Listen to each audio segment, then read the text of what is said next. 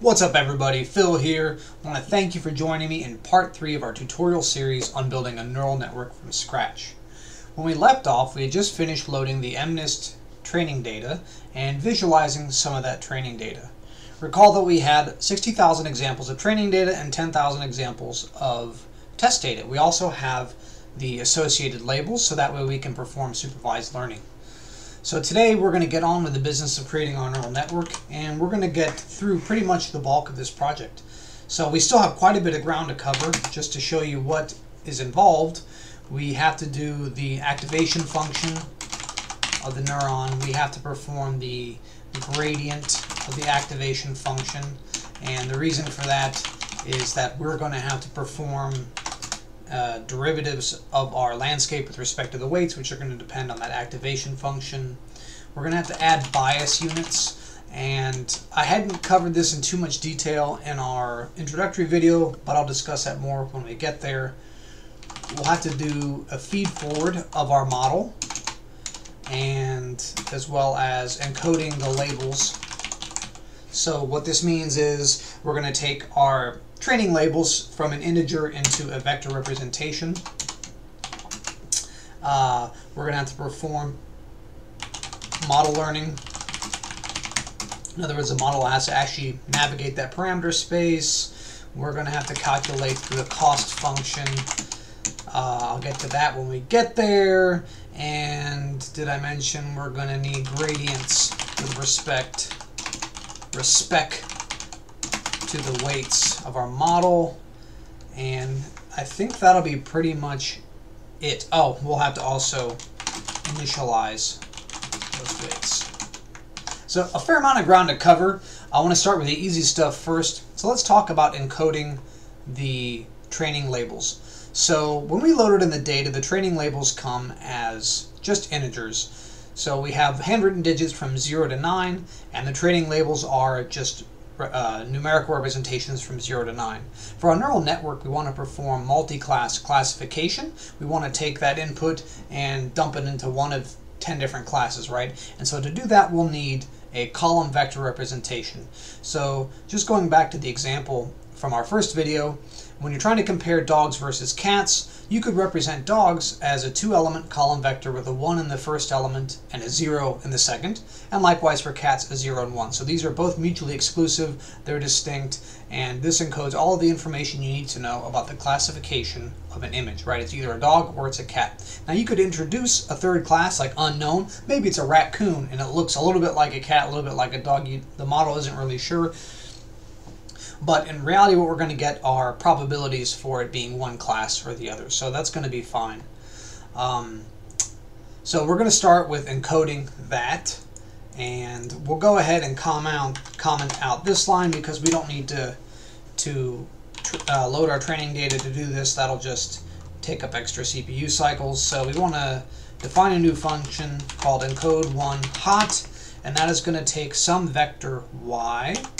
And we're going to go ahead and hard code the number of labels. So for the purpose of this neural network, we know that we're going to be dealing with classifying handwritten digits, so we know there's only going to be 10 labels. You could pass, if you want to make this a more robust function, you could pass in the number of labels as a variable, but for our purposes, we're just going to go ahead and hard code that.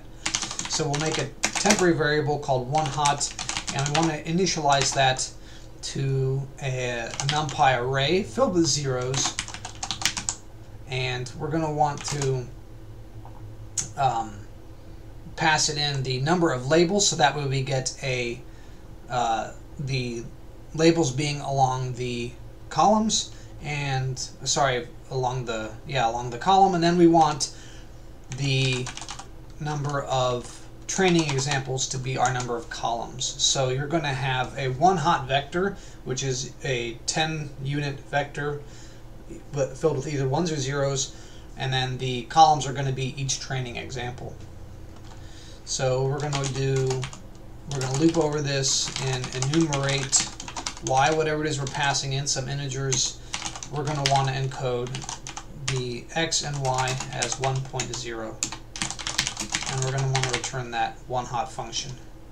And so to demonstrate how this works, let's just do something basic like y equals a NumPy array, something like a 4, a 5, a 9, and a 0. Okay, and then z is going to be the one-hot representation of y, and then we're just going to print out z and see what we get. So let's go ahead and run this. Okay, so you know what might make it even easier to see? Print y so you can see the original. So our original is, we have 4 training examples, right? 4, a 5, a 9, and a 0. And the output is a 10-unit column vector times 4 training examples. So the first training example is a 4, so you have a 1 in the 4th position, right? So it's 0, 1, 2, 3, and 4. And 5 is just 0, 1, 2, 3, 4, and 5, right? And so on for the 9th, right? Remember, it's 0 through 9, so a 1 in the last position, and then 0 is the first position. Pretty straightforward, right? Nothing magical there. So let's come back here and move along with the next simplest function, which is going to be our activation function. So in neural networks you have many different activation functions, and if you don't recall what that means, an activation function is just some mathematical output of our neuron, right? So the neuron takes in a whole bunch of different inputs from all of its input variables, and then it has to put them through some sort of mathematical function to determine the probability of it being whatever it is that neuron represents. There are many different activation functions. We're going to go ahead and use something called the sigmoid function.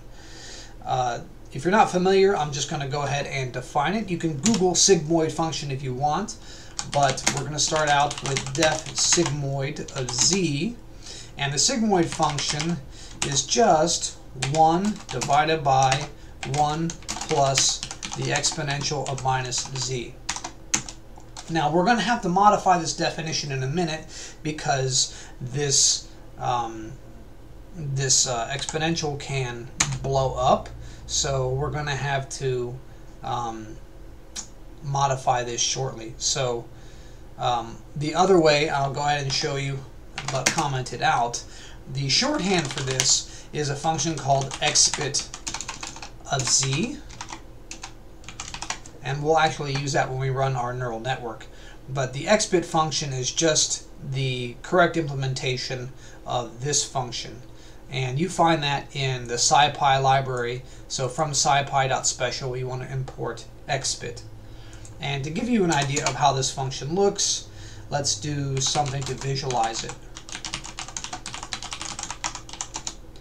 So we'll say x equals np.arange. Let's just make a array of NumPy values from minus 10 to 10 in steps of 0.1. Declare y to be the sigmoid of x, sorry. And then we're going to go ahead and plot.